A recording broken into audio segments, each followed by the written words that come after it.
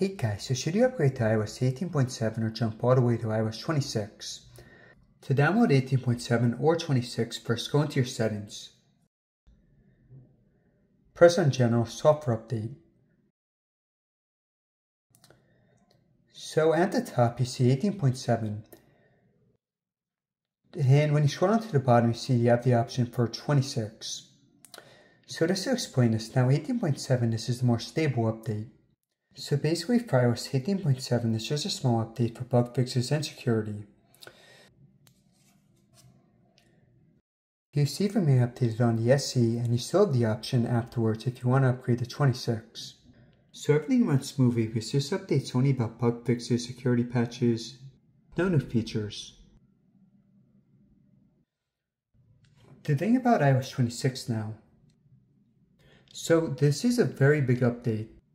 For me, I have a bunch of videos on some of the stuff, just for example, 3D wallpaper. You can also do stuff like make the icons clear, you can change the iMessages backgrounds. The thing is though, this is the first version of iOS 26, so it is buggy. That's especially true for the older iPhones, such as the 13 or older. For those, it might not run too smoothly, and the battery can also drain quicker. One more thing, once you upgrade to iOS 26, you cannot go back to 18.7, so just make sure you're good to upgrade. Alright guys, thanks for watching. For more on iOS 26, check above.